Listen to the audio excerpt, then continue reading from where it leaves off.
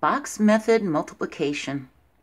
When we have a math problem or a problem in life, there's more than one way to find the solution. To multiply two-digit numbers or larger, we can use the long form method, which is the typical way. We would multiply the 2 times the 4 and get 8. Then we would multiply the 2 times the 1 for 2 times 10, because it's in the tens place, isn't it? So that we would have a 2 in our tens place and we'd have 28. Well, this is the typical way to do multiplication. But we can also use what's called the box method to find multiplication products.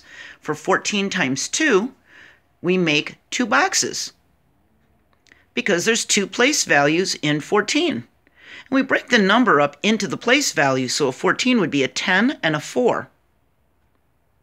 And we multiply the multiplier, the 2, by the number above the first box, and we write the product in the box. 2 times 10 is 20. Then we multiply the multiplier by the number above the next box and write the product in that box. 2 times 4 is 8. So now our products, our answers are in the box, and we add the partial products together that are within the boxes, and we get 20 plus 8, which equals 28. The box method could be useful for mental math or written math. If you're doing two-digit numbers, that'll help you do mental math.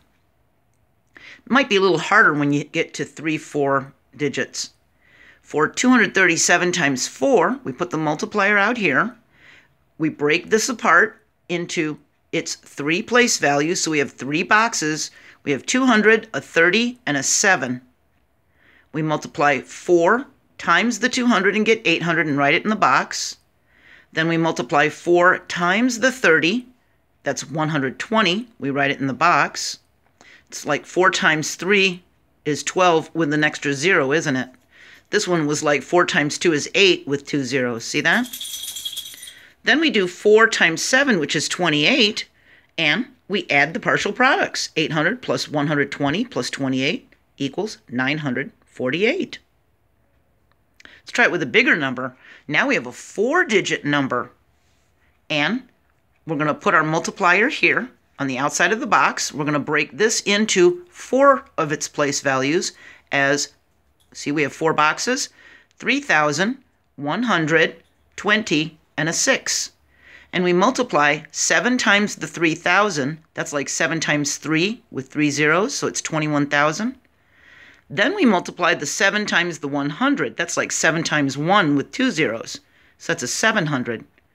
Then we multiply the 7 times the 20. That's like 7 times 2 is 14 with 1 zero. Then we multiply the 7 times 6, which is 42. We add the partial products, and we get 21,882. So this is just an alternative way of solving the problem. See? You could use the long form method. That's what most people are going to use anyway. This is just an alternative method, okay? To open up your mind, all right?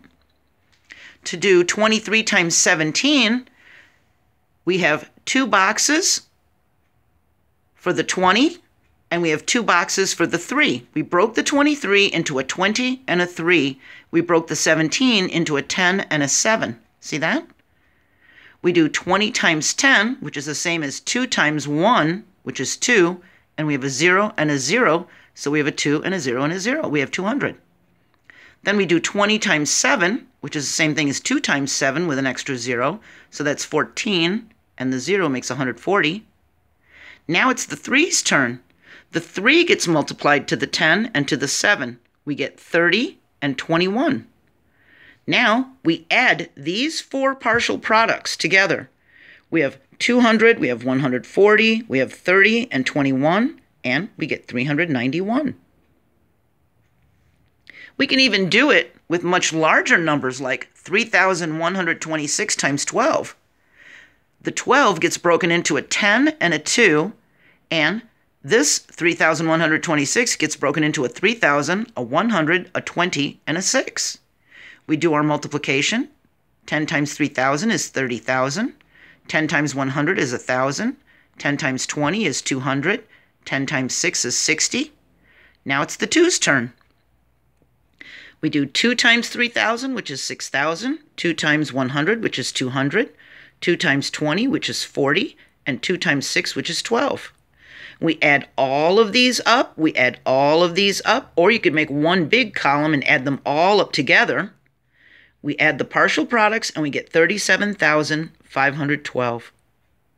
So if you want to do big multiplication and you're not really good at doing the long form for big multiplication like this, you could use the box method. And the box method is similar to the break apart strategy. We learned that in 4th grade, where if we have 3 times 17, we can do 3 times 10 plus 3 times 7. 3 times 10 is 30 plus 3 times 7 is 21, and that's 51. You could do that mental math. You can think in your head, well, the 17 is a 10 and a 7, and 3 times 10 is 30, and 3 times 7 is 21, and then you add them together. My trick for doing mental math is you start with the bigger numbers first. You start with the bigger place value. See, like 10.